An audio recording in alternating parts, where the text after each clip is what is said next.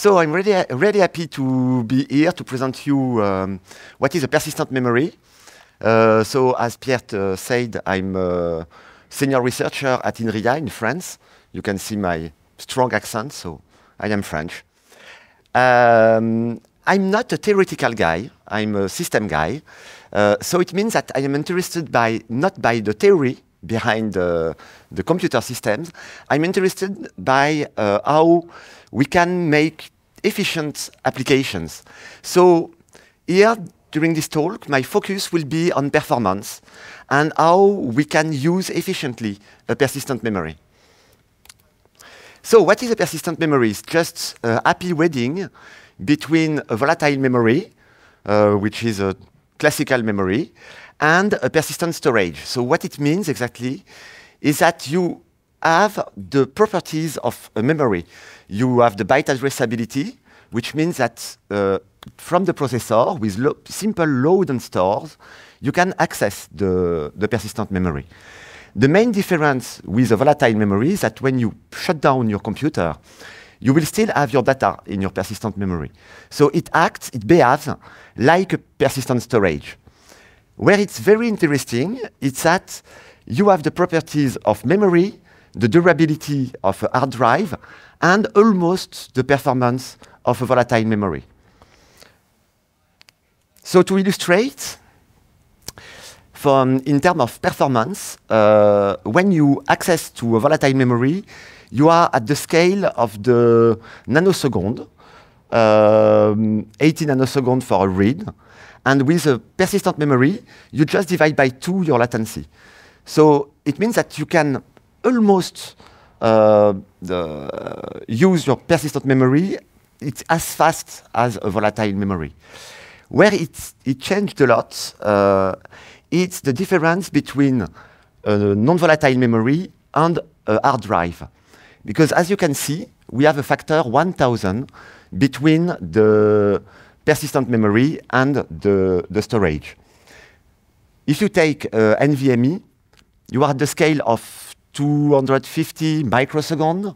And if you take the most efficient NVMe that you can imagine, you will be at the scale of 10 microseconds, not the scale of nanoseconds. So it means that we can have performance with durability with a persistent memory. So how can we use that? At the hardware level, a persistent memory is just a memory. So you have a memory DIMM that you plug as any other memory. And it's exposed by the BIOS, just like any memory bank. After, at the system level, we don't use the persistent memory as a memory bank. So we have a small issue with a persistent memory, is that we want to retrieve our data after when the computer boots. For that, we need names. We have to associate names to data. And the way we do that, usually in system, is by using a file system abstraction. So Linux, what Linux do, it will simply store a file system inside the persistent memory just to give names to your data. You will use a path with, let's imagine, the file hello, and this path is just a name for data that is stored in persistent memory, just like you store your data in your hard drive. You will have exactly the same abstraction for Linux. You have a small difference between a normal file system and a file system used for a persistent memory, is that the file system is in direct access mode. I will show you what it means. At a high level, it means that you will just bypass all the software stacks that we use to access a file system that we usually have in order to directly access the persistent memory. After, if you take a look at your persistent memory when it's used as a file system, and you inspect the bytes, you will see exactly a normal file system, a standard file system with directories, inodes, etc., etc. So we can use the persistent memory as any disk with open read-write clause primitives, which means that for the developer, we just have a very efficient storage that we can use as is. When you will read-write to your persistent memory, your performance will be amazing. But we can do better. So to explain what is the problem, I will just try to recall you how we access a file system with Linux. So for a standard file system access, the problem that we have is that the processor is able to load and store data from the memory at the byte granularity. With a hard drive, let's imagine a hard drive, a SSD, NVMe, whatever, you cannot access directly the hard drive at the byte granularity. You can only access the storage at the sector granularity, which means 512 bytes, probably. And the CPU is unable to directly access the storage. You can, when you execute load and store instructions from the CPU, you will load and store the data from your memory. But with the hard drive, you have to use another API.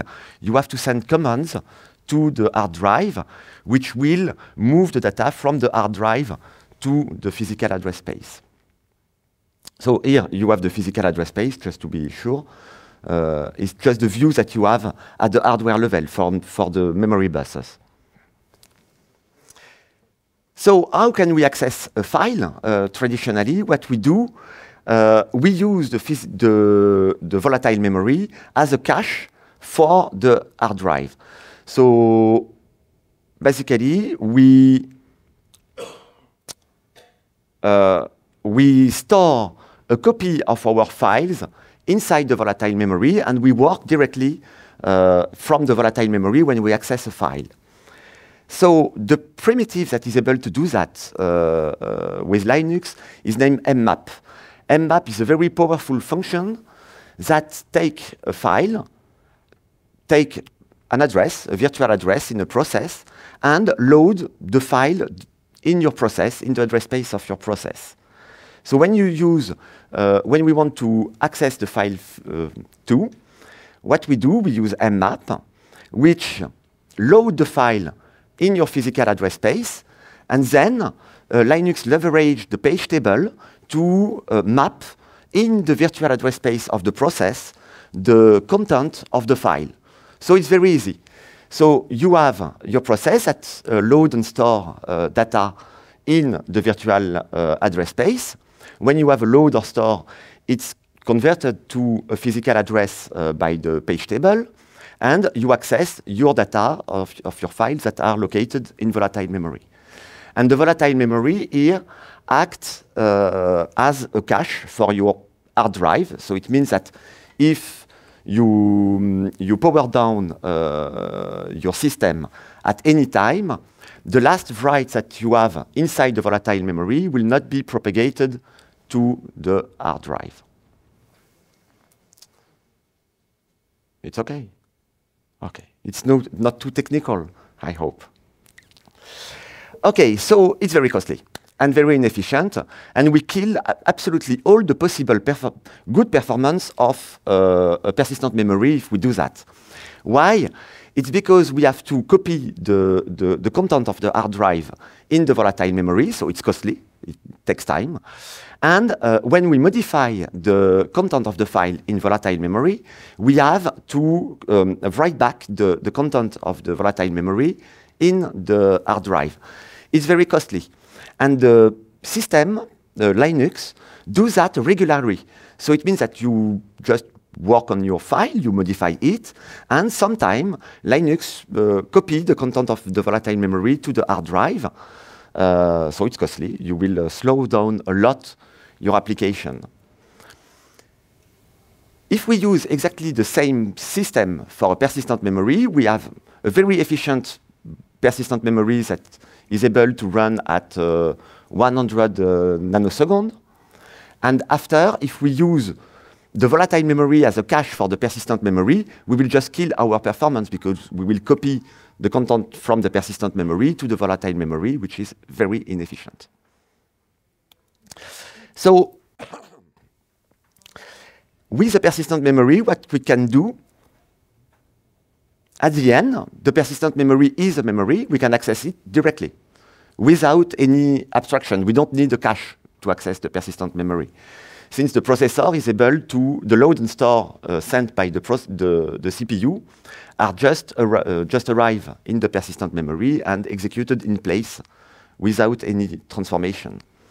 So what Linux is doing with what we name the direct access file system is that when you use mmap, Linux will simply take the content of the persistent memory and maps it directly in your virtual address space without any transformation, without any copy. You will have an access in place to your data.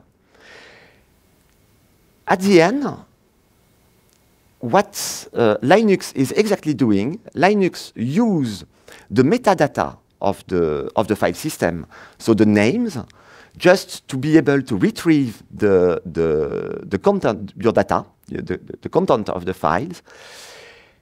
Linux is also using the file system abstraction to allocate a new file, a new data, to extend it. You will use ftruncate, for example, if you want to increase the size of your data in persistent memory. So we use the file system abstraction to allocate, create, and delete data.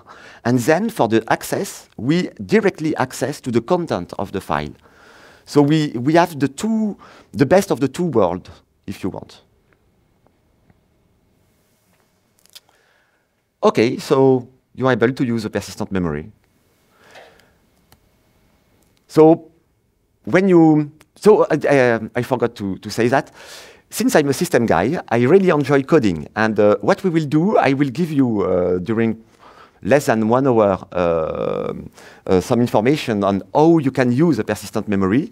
And then you will do a lab during 2 hours where you will implement a system to boost the performance of your IOs. So you don't have a persistent memory in your computer, so we will simulate that by using volatile memory. But you will see it's very efficient. You can, when you will have a persistent memory, you will have to take your code and use it to have amazing performance when you will access a hard drive. So okay, so just to access our persistent memory, what we do, we open a file, and here this command, the open, you don't have to see it as an open. So we use the name file1.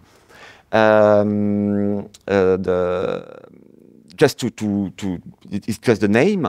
What is important here, we use the flag ocreate. And the flag ocreate tells, okay, if the file does not exist, create it. It's an allocation. Here, what you have to see is that we are allocating a data in persistent memory. It's not really a file creation. So we create our file. If the file already exists, we reuse it. So we use the name just it's the name of the file. Then what we do, so we have the file, we can give a size to the file. For that, we use the function ftruncate. Ftruncate take a file descriptor and a size, and we'll extend the file, the size of the file. Here, what we are doing, we are not, the first instruction allocates the data in the storage and give it a name. The second one gives a size to the data. So we fix the size. It's just like a malloc, if you want, in persistent memory. Just we use the file system abstraction for that. Then we have to use mmap. So with the very strange flags that you have here, map shared validate pipe map sync, that tells to Linux, okay, I want to use my file in direct access mode. So I don't want to use the Linux patch cache. I want to map directly the content in my process. So you do that. Here you have the address where you want to map the file, null. Any address is correct for us.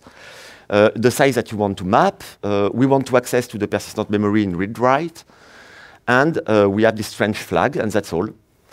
At this step, the address is just a pointer to your persistent memory, and you can use your persistent memory as any other memory. So you can write something in persistent memory like that. So it's normal access to as for any memory. And it works. So in 4 or 5 lines, what is interesting here, I really enjoy the abstractions that was proposed by Linux. Because what we see is that we really have this notion of naming where we reuse the file system abstraction, and then we have the memory. And we can see that a memory and a file system and a memory are not so far from each other. Okay? Now you shut down your computer, and the persistent memory is still there. You don't have anything to do. So when you reboot, you just have to reopen your file, and you will find your content as is and continue to work. Okay. Playing with, sorry? Can you how Linux knows that it don't need to load from persistent memory to volatile memory? It's just because of this flag that say I want to bypass the Linux patch cache, simply. Okay, so it's easy. At the end, you can see that in 5 lines of code, you are able to use a persistent memory. You can do what you want. It will work. But life is never so easy, unfortunately. The problem is that a persistent memory is not a normal memory. At some point, you can have crash at any time. So we have to do something to make our data consistent. We will see that. So the problem that we have is that you can have a crash at any time. So let's imagine I write a crazy application where I have some Pokemons and stuff like that. And so you have a data structure here with a name, and you use the code that I presented to access the volatile memory here.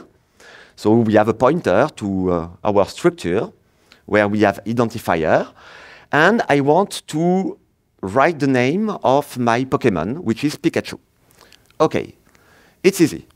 The problem that you will have here is that if you have a crash in the middle of the string copy, so it's a plain string copy, you copy from memory to memory, it works, okay. If you have a crash in the middle, at the end, what you will find in persistent memory may be the null string, okay, you will know, okay, if I have the null string, probably I had a crash and I can correct that. Or you can find Pikachu, the whole Pikachu, okay. In this case, you have a valid name. The problem that you will have after the crash is that if you find the name Pika, just Pika, it's not a valid name, Pika. It never existed. The valid names are Pikachu, null, but Pika is not a name that existed at any time. If you imagine here that you have a key value store where you have accounts for users, it means simply that if you have the crash in the middle, that you will have a phantom name, Pika, that nobody will know because the user is named Pikachu. And so we have to do something. We have to define to use abstractions to be able to define what is the correct state when you reboot your machine, and how you can ensure the consistency of your data after a crash. So for that, we have many solutions, of course, because it's a well-known area. The basic idea is that we can define what we name failure atomic blocks. So a failure atomic block is a block of code that is entirely executed or not at all, but you cannot have something in the middle. So we will simulate, of course, because we can have crash in the middle of of a block, but the effects of the block have to be executed entirely or not at all at the end. Okay, so we have different implementation techniques. You have a lot of high-level libraries. You have the well-known PMDK, which is implemented by Intel for the Optane DC. And you have Romulus, you have a lot of different frameworks that provide these failure atomic block abstractions. So if you want to use them, you can. What I want to show you is how we could build these frameworks. So what we will do, we will try to build failure atomic blocks manually, just to try to grasp how we can build a higher level library. So it's easy. When you have this kind of problem, what you want is an atomic block. So we just need a flag to say, is the atomic block entirely executed or not? Here, why it's interesting to have this committed is just that with a single write, I can validate my name or not. So it's an atomic operation. You just need a single write at the word level. And at the end, you will have something that works, does not work. So if we imagine a theoretical machine which provides sequential consistency, it does not work also. I will explain what.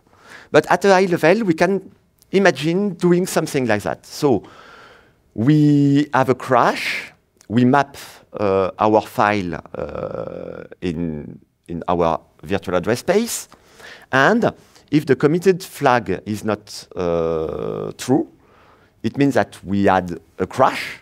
So we just have to write the name of Pikachu, and then we validate. So the first problem that we have, the hardware is really not friendly, because the hardware was not designed for a persistent memory. It was designed for a volatile memory. It's not exactly the same thing. So the first problem that we have is the problem of out-of-order execution. So the processor has a pipeline, will fetch instructions in the pipeline and put them and execute them in any order at the end. You have a semantic, you have a memory model, of course. But we don't know exactly which. Here we have an Intel, we can suppose a TSO memory model. But we will not be sure if we try to use the same code on another machine, we will have another memory model and we need something. So the problem that we can have is that the processor can invert the two operations. So in this case, you will write that your transaction is committed, but the name is not valid at all because it was not yet executed. So you have something that does not work. So the first idea that we have in this case is to add a memory barrier. It does not work at all.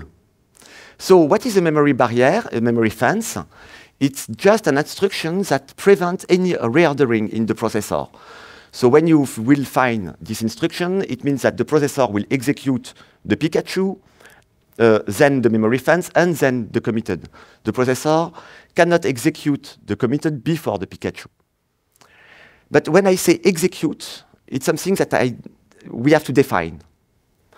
Executing an instruction for the processor means make the instruction visible to the other cores. It's not really the execution by itself.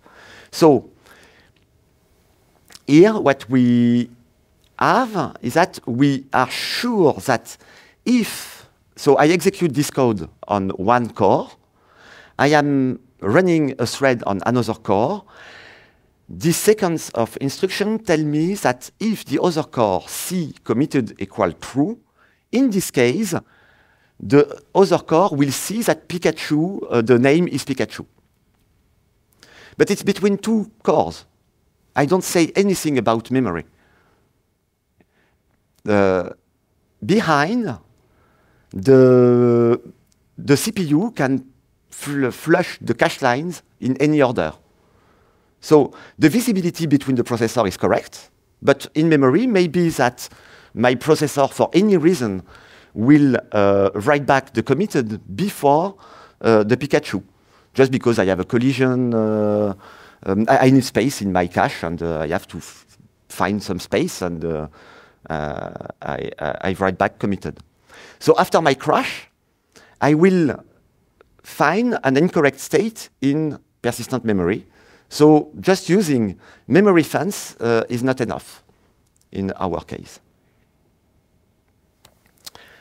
Okay, so I reuse what Izraelevich proposed 7 years ago, which is really an amazing paper if you want to read it, that defines how we can use correctly a persistent memory.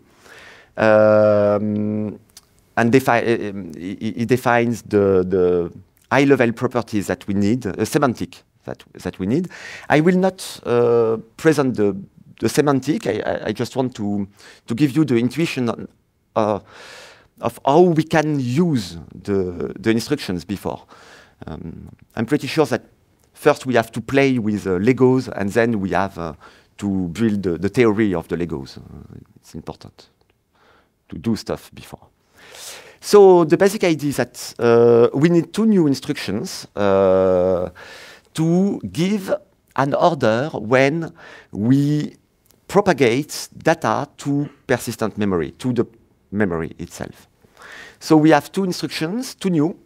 The first one is PWB, which is persistent write back. And these instructions will add the cache line that contains address in a queue, a FIFO queue of data that has to be propagated to persistent memory. Physically, the PWB does not have a queue. At the end, the PWB simply takes the cache line, put it on the bus, and the bus is a FIFO bus between the memory and the processor. So just by sending data on the memory bus, that's enough to answer the order. Okay, but that's not enough because the PWB itself is an instruction and can be reordered with any other instructions. So we have to define the order of the instruction, and for that we need a new instruction, which is named pfence, persistent fence, memory barrier, that prevents the reordering of the read, the load, the stores. No, only the stores. It's important. That prevent the reordering of the stores and of the PWB. With that, we can have an order when we access, when we propagate data to persistent memory. So my simple code, where for the moment, I just want to write Pikachu somewhere in memory, as you can see. The code is becoming more and more and more complex. The result is that just to write a single string in memory, look at what you need. You need 5, 7 lines of code. It's efficient when you do that. So how it works? We will first write the name, okay? Then we will say, okay, I unqueue the write back of Pikachu in my core. Then I want to answer that I cannot send the commit data to my persistent memory before the name. For that, I need a fence. Here, I have the persistent fence. Then I can write committed equal true, and at the end, I can unqueue the committed. Why I need it? It's just for the next transaction that I need it. I have to commit this one before the next one. Okay, so here we have a total order because we have an explicit dependency between name and name. So the processor will never execute 2 instructions that access the same data in a revert order. Otherwise, you will have a random value. If you write x equal 1 and then x equal 2, and at the end the result is x equal 1, the computer is totally crazy. It does not make sense. So Here you have an explicit data dependency between these two instructions. After, you have the fence that ensures that you cannot execute the committed or the PWB.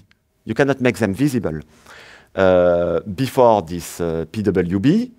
So we are sure that we will execute committed equal true after the PWB. And then we unqueue the committed. So it means that if committed reached the memory, the persistent memory, we are sure that Pikachu reached also the memory. And we have the correct order. So we have this invariant at the end. Yes?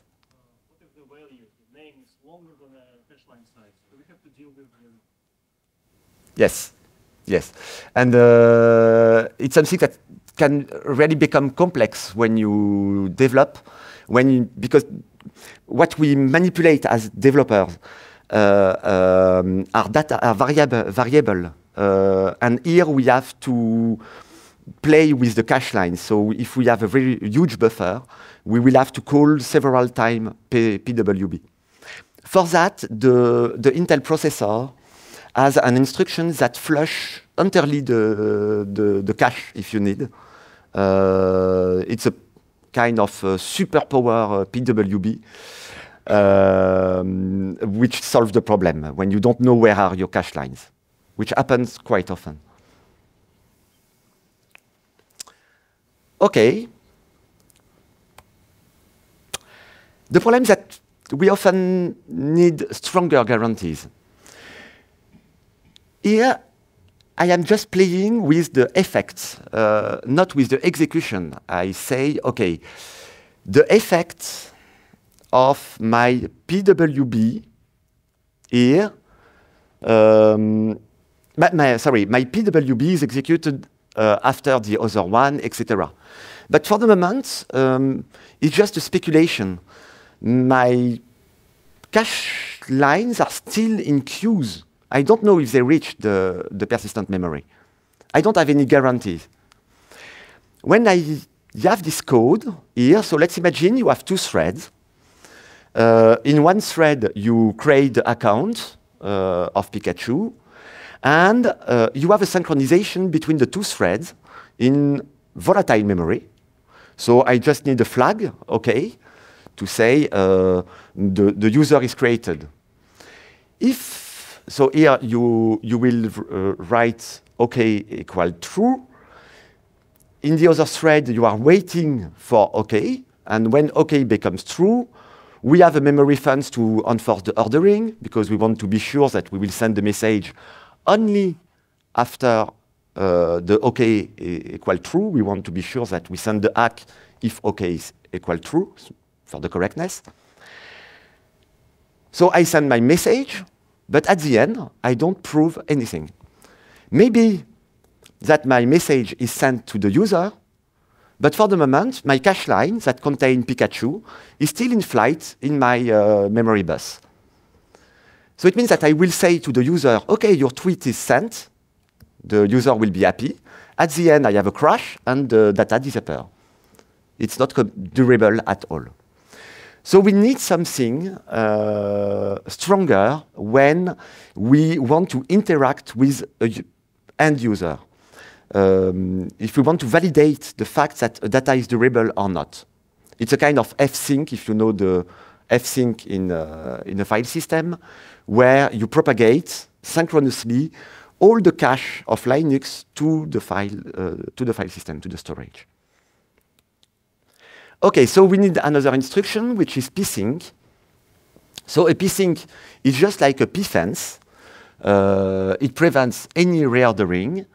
And the pfence ensures that the cache line is actually propagated to the non-volatile memory when the next instructions execute, or take effect, if you want. So just, I replace my psync with my pfence by a psync here. And here, my code is correct, because if I send the message, it means that OK is equal to true. If OK is equal to true, it means that my psync was executed, and my cache lines are written to persistent memory. Now I have guarantees that my data is durable. Okay, so we just need 3 new instructions, and that's enough. We can play with that to build systems in persistent memory. Okay, with a Pentium, how you can implement that? So you have all the instructions exist on the Pentium. PWB is implemented with a cache line write back. It's an instruction that is provided by a Pentium for years, because sometimes we want to manage our cache line manually, and it's very useful to say, okay, I want to propagate this one or this one.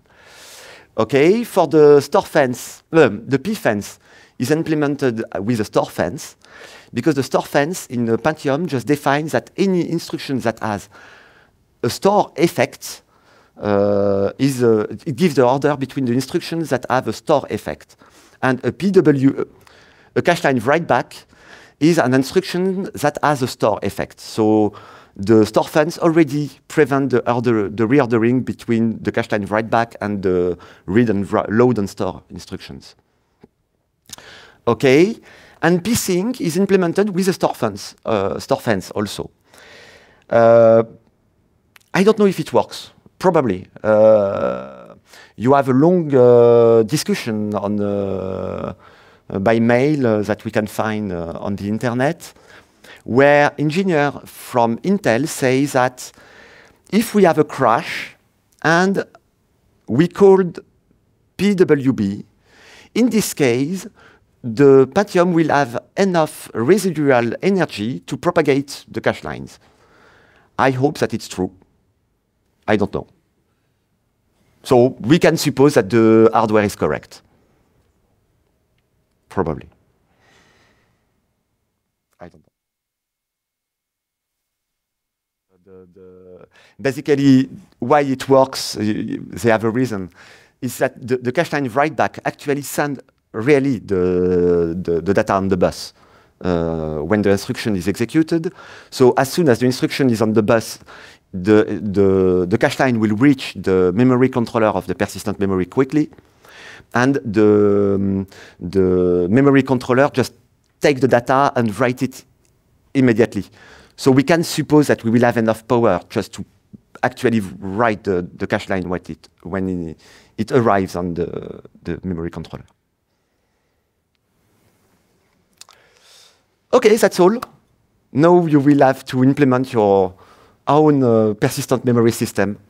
I hope that you will like that. So just for the takeaway, a persistent memory is just a memory, but that gives durability. You have the performance almost of a volatile memory, so 2 times slower at the end. Just to say, another usage of persistent memory is to save power. It's an interesting usage. Here, I used my persistent memory as a storage to store data, actually. We can use a persistent memory to save energy, because a persistent memory is slightly slower than a volatile memory, but consumes less energy. So it's another usage of the persistent memory.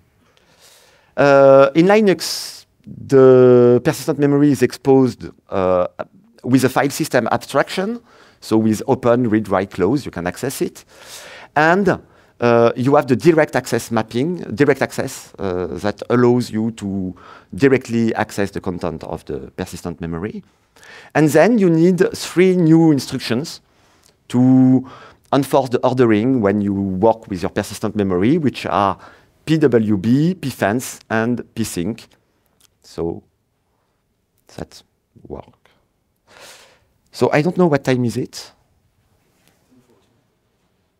Oh, perfect. You will have 2 hours, more than 2 hours to do the lab. So for the lab, I enjoy labs. I know that you are all doing theory most of the time, but sometimes it's cool to implement what we do. So to find the lab, it's easy. You have to write CSC 5101 on the internet. And the first link I hope that it will be the first link for everybody. Here.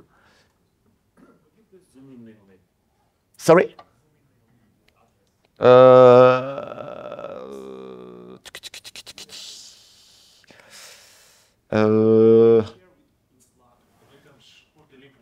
Yes, on Slack.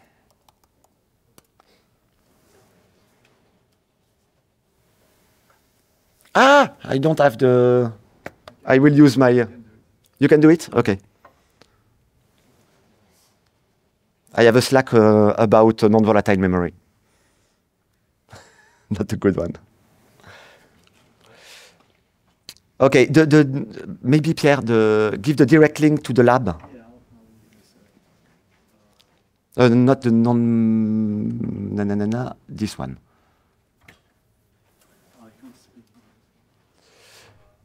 So the basic idea to explain the goal of the lab, what you will do, you will implement a producer-consumer at the end in persistent memory. And we will use it to boost the performance of disk access. So you will have a thread that wants to write something on the storage. The thread will write the data in persistent memory, which is small. So we will just use the persistent memory as a booster. And we will have another thread that I named the cleanup thread that takes the data from the queue and apply the modification to a hard drive, a slow hard drive. So just by writing the data in persistent memory first, you will have durability immediately. And then you can have a very large storage when you propagate your data after. So it's something that we made with Rémi Dulon 2 years ago. So you have the paper, the full paper here. And you will only implement the write part, not the read part. Because at some point we will have a queue where we have data that are, it's a log, where we write data. And we have the content in the files, and they will not be the same. So to read data, we have to retrieve them, and you will not do that. You will only implement the write function. And you have some code here.